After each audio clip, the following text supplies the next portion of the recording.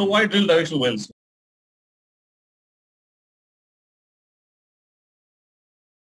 Sidetracking are performed in situations where drilling cannot be continued due to a fish in hole, or to explore a different area, or to make multiple producing wells from the main well bore.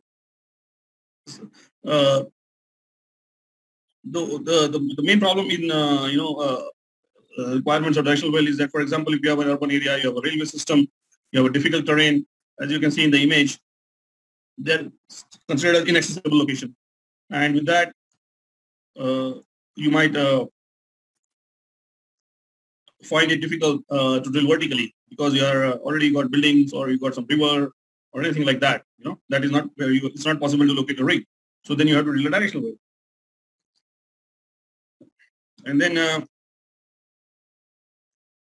sometimes we may have a salt dome. These salt formations are considered to be natural, traps for hydrocarbons because they act as a cap rock.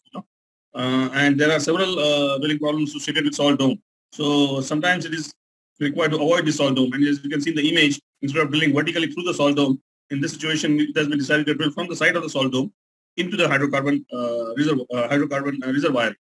So essentially, every effort is made to avoid drilling through the salt dome. But there are cases where we have to drill through the salt dome and make sure that you reach the target. So we do drill through salt, but it is considered to be very challenging. Sometimes it's also called as fault control, where you need to control the well and avoid drilling through fault. Again, fault can cause huge problems. They are usually, suddenly there is a change in the pressure regime, and it is not possible to control the well in such situations. So there are cases where we need to avoid drilling through the fault. So you drill from the side and into the reservoir directly, as you can see in the schematic. Onshore to sea, sometimes if it is not possible to get an offshore rig, or it is easier to drill from onshore, then it is considered to be cost-saving technique, to drill from an onshore location. So you locate your rig on an onshore location near the sea and then drill a deviated well. As it can be seen, there are numerous cases like this where we drill from an onshore location. So multilateral wells, enables numerous legs. You can drill multiple from the same motherboard. You drill various different laterals into different target reservoirs. So the advantage of this is that you save on the number of wells. So from the same well, you can produce from different layers, and as one layer depletes, you transfer your production to the other layer. So you save cost on the drilling. Drilling cost, as you know, is quite high. This multi-layer wells technology is quite complex. It is in use, but it still requires high precision in terms of directional drilling capabilities. But to say that it is not possible will be a hard statement. Multilateral wells are being drilled, but people, because of the complexity, they generally avoid drilling it. But I've been involved in multilateral wells in Saudi Arabia myself, so it was done pretty smoothly. Now this is an offshore well where you have a slot, and from there you drill from the platform. You have a platform rig, and you drill multiple wells from the same platform. In shallow waters, this is a very common practice in offshore shallow water drilling, where you have a platform and you have one template from where you drill multiple wells. There also you need directional drilling, obviously, because you need to drill in different directions. You cannot drill in the same direction. Now, the directional drilling becomes more complicated in such situations because there is an issue of collision. Collision meaning you might end up, if there is a minor error in your coordinate system or in your measurement, which we will talk about a little later today, then you can collide into another well. And so in these kind of situations, you need to do anti-collision studies. So this is also in the scope of directional drilling. A directional drilling professional needs to run some modeling and do anti-collision analysis and let the company know how close you would be getting to another well, which may be a producing well. And imagine if you drill into a producing well, it can be a disaster. In this image, there is a blowout. The well is blowing, and there is no way you can control this well from surface because there is a lot of fire. So you drill a deviated well, and very precisely you intersect this well at certain depth in the high pressure zone, as can be seen in this image. And then you pump heavy kill mud and cement into this well. There is a process involved in that. Relief well drilling is a very complex process. It's a very challenging and highly competitive business or area of work. So relief well drilling and planning is and then because you are typically dealing with very precise tolerances and higher pressures and all that. But you need to do that, and it is done routinely in case if you lose control of the well and you need to kill a well, a blowing well. Then you need to do relief well. The example of relief wells are Macondo in Gulf of Mexico where we had a blowout in BP. So they had to drill a relief well, and eventually that blowing well was capped after several months, I think 1 or 2 months, using a relief well. And then this is how it is basically killed. It takes a few months, sometimes more than a month to kill. The other type of application of directional wells is SAGD wells. This you may or may not have heard, but this is an enhanced oil recovery technique called SAGD. So this is steam-assisted gravity drainage. It's a part of enhanced oil recovery technology, and where you have heavy oil and bitumen, this form of wells are drilled, where you drill 2 wells parallel side by side, as can be seen, and it isn't it's also called as steam stimulation, in which horizontal parallel is drilled in oil reservoir, and one is drilled basically the distance between the two is about a few meters, and the high pressure steam is injected in one well, basically the upper well, and this causes the heavy oil to become mobile and then flow in the lower well. This is a very advanced technique that is used nowadays as part of enhanced oil recovery method. And I encourage all of you to kind of read about this and do some research. A lot of work is being done in this area. So what are the different types of directional wells? So there are different types of directional wells. One is build and hold and drop, continuous build, and then horizontal wells. So there are 3-4 types of profile that are available. So what are the requirements of directional wells? There are some preliminary requirements, and the first thing that you need is a deflection tool, in which you can actually change the path of the well from horizontal to vertical. Now, as you can see here, you need some kind of a tool in your bottom hole assembly that will cause your well to deviate at a certain depth, and you need to orient it in a particular way. So different tools that have been used by the industry, deflection tools that are used that can cause the drill bit to deviate, followed by to follow a preset, follow a trajectory. There are whipstocks, for example. There are jet bits with oriented nozzle. There are downhole variable systems, and then there are conventional BHA hookups. Like you can have your BHA configured with your stabilizers in a way that when you apply certain weight on bit, the BHA will orient it one direction. So using stabilizer configuration, you can deviate. So there are some of the arrangements, but the most popular ones is the downhole variable systems. That is the use of motors. The jet bit orientation and oriented nozzle is an old method, and it's not very successful, or it's not very commonly used. Whipstocks are used in cased hole, where you need to sidetrack from inside the casing. In open holes, directional wells, most common application is variable systems, where either you use a motor or you use a rotary steerable system. So this is what the whipstock is that I just spoke about. As you can see here, in case of mainly used in cased hole, and some of them are retrievable, some of them are permanent. So you actually have a base and a whipstock where you orient your tool inside the casing from where you want to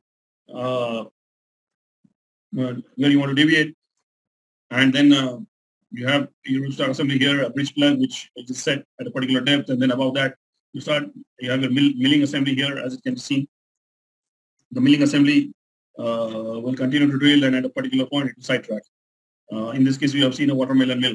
Then you pull out this and go with another BHA. So jet bit application in soft formation. Sometimes if you have very soft formation, you can use this configuration where you plug one of the bits, and using other, just nozzle, one of the nozzles open, you orient your, direction, orient your BHA to the desired direction, and you sidetrack the well. Now, the other two important types of systems are positive displacement motor, turbine motor, and then you have also rotary steerable systems. So RSS cause a deviating force against the side of the wellbore to push the bit inward along the preset path. So it will move. It will cause the bit to move in a predetermined direction.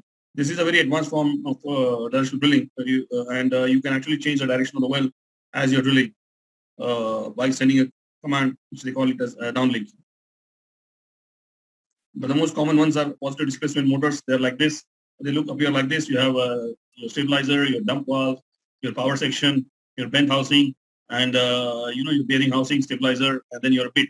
And here you see in your power section how you can have different configurations depending on your torque requirement, power requirement basically. So this is how you need higher power. you have more loops, as they call it here. Again, today's session is an overview, but we will have an opportunity to discuss all this in details in our course. And therefore, I would all encourage you to register for the course. It's a 6-day extensive course. We will be discussing about all these things in really great details. And we'll also do a number of calculations and numericals and other things. We will have some assignments, some quizzes and all that. That will ensure that your fundamentals are very well built around directional drilling, and you can take upon any sort of assignment in the future. So normally in summary, what are the requirements of directional well? So normally you have downhole cerebral systems and measurement while drilling. You have deflection tools. Higher hydraulics. You can generate higher hydraulics using a motor that can help in better hole cleaning. Then you need to do some engineering calculations for directional planning, and we will come to that in the next few slides. So the engineering planning and all of that is a highly important part. You make a plan, you run simulations, you make a plan, you discuss with your customer as to whether the plan is, whether the trajectory that you have designed or built is suitable and can be used, or if there are any issues, then you have to go back and change your plan. So these are the things that you do. Then you select your BHA, what kind of bottom hole assembly you're going to use. The bottom hole assembly can change while you're drilling, while you're through the course. The BHA should transfer the weight, and this is a very typical issue in highly deviated wells where the weight is not transferred on the bit. And as you know, in a lot of cases, you need to have it on bit to drill. So this is highly important. And then you need to have some other things like rubber protectors for drill strength to protect against wear of casing and drill pipe. You need hard binding of drill pipe sometimes, and we'll discuss that in the future, why we need, because primarily in directional wells, sometimes a particular section of the well, you might be causing some casing and drill pipe friction, and this can cause wear in the metal, which is highly undesirable. So to prevent that from happening, hard binding is done, and also rubber protectors are used. Again, you need to add some lubricating additives to the drilling mud to reduce torque and drag in deviated and horizontal wells. And further down, once you run the casing, centralization of casing is very important. In vertical wells, it's important, of course, but in deviated well, it's much more important because you want your casing to be in the center. You don't want it to be on the lower side of the well because the casing, the cement needs to be uniformly distributed around the casing in order to ensure that there is a proper zonal isolation. The function of casing and cement is to isolate a zone. In the absence of cement, your casing might not get proper protection, and you can form some sort of a channel between lower part of the wellbore to upper part of the wellbore behind the casing. And if the cement is not there in place, this channel can form leak paths and compromise the integrity of the well. So with that, it is very important to have proper centralization, and this is one of the requirements of directional wells. So let's look at some of the basic terminologies in directional wells. What you have is what we call kickoff point. Then you have a build-up section. Then you have end of build. You see in the diagram here, at different points of a well, different terms are used. Then you have a tangent section. Then you have a start of drop section. Then you actually have a drop section. Then you have end of drop, hold section, and then you have a target depth. So these are some of the terminologies that you will come across when you're discussing the directional well planning or involved in directional planning. And this course will help you get familiar with this because you will do a number of calculations going forward. And these calculations, you will be calculating certain things that are associated with the directional wells. Also, some other terms that you should be familiar with is the total vertical depth, the measured depth. You can see here in the image where TVD is the vertical depth here, and this is your TVD here. You have your turn rate, you have your build rate, and this is your measured depth. The depth that the bit measures or the drill pipe, along the course of the well is measured depth, whereas TVD is just the vertical depth from surface to bottom. There are two different things in deviated wells, and one should be careful with the depths in order to get the calculations right, various engineering calculation right. So as you become familiar with these things, it's not very difficult, but in the beginning, it's important to know which depth to consider while doing certain calculations. You also have your inclination and azimuth. They are very very important measurements when we take surveys, and you see if you are following the right trajectory. Turn rate, build rate, as I just spoke about. And then azimuth, is in reference to something what is called as azimuth quadrant, where you you have this quadrant and you measure your azimuth with reference to north south, east, west, this quadrant, and then you have your number azimuth value. I mean,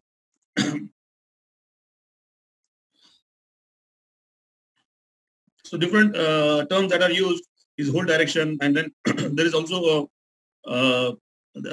something that you should be familiar with is there are two types of north. One is the magnetic north. All your measurements are with respect to north clock, and then there is the true north and the magnetic north. The magnetic, and then the difference between them is called as magnetic deviation. And normally all of the measurements are done with respect to magnetic north, and then they are changed to true north. Because in case if you use a different system, then it needs to be available. Also, if you see here, there is what is called as bill rate that we just saw here in this diagram here. So this is the bill rate at which from your vertical how you are building your angle. And then again in that there are three categories. One is the long radius, medium radius, and short radius. So this depends. The range of bill rate is divided into these three categories: long radius, medium radius, and short radius. Let's talk a little bit about bottom hole assembly. Bottom hole assembly is very important in directional wells as it is in vertical wells, but certain components change in the bottom hole assembly in directional wells, and they are basically bottom hole assembly. You have your drill bit, you have your sub. So drill bit is the same as you would use in your vertical well. So not much change really in subs. There are multiple subs, type of subs, crossover sub, bit sub, etc. And in this sub, they will typically have a NRV, non-return valve, which is used to prevent any backflow at the time of influx. Then you have drill collars. Again, drill collars. A large number of drill collars are used here in directional wells. You have non-magnetic drill collars. You have spiral drill collars. You have normal drill collars, and you have square drill collars. So in directional wells, you use a large number of different type of drill collars depending on your requirement. And you also have heavyweight drill pipe, stabilizers, measurement while drilling. That is MWD, commonly logging while drilling. Your mud motors, your drilling jars. So a number of things are used in a deviated well as part of the BHA. Then you also have stabilizers. I mentioned over here stabilizers. You can have hole openers, you can have reamers. So many different types of components are used in a BHA.